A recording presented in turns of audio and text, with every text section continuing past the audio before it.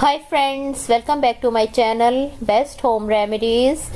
If you have type 2 diabetes and want to treat it with natural ingredients, today's remedy will be extremely useful for you.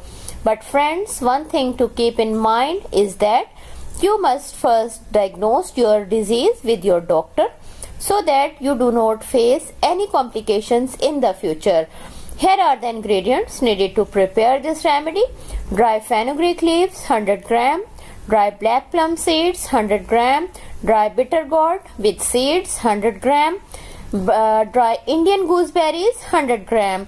Method: take all the dry ingredients in powder form. You can buy it from Pansar shop or you can order it online.